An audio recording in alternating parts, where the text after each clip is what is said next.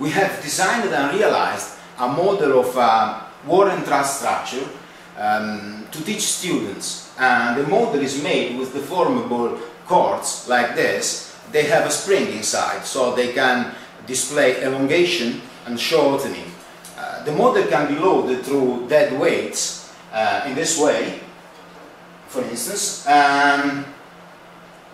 We can watch the displacement of the nodes, and we can also measure the elongation of the cord subject to tensile load and the shortening of the cord subject to compression load.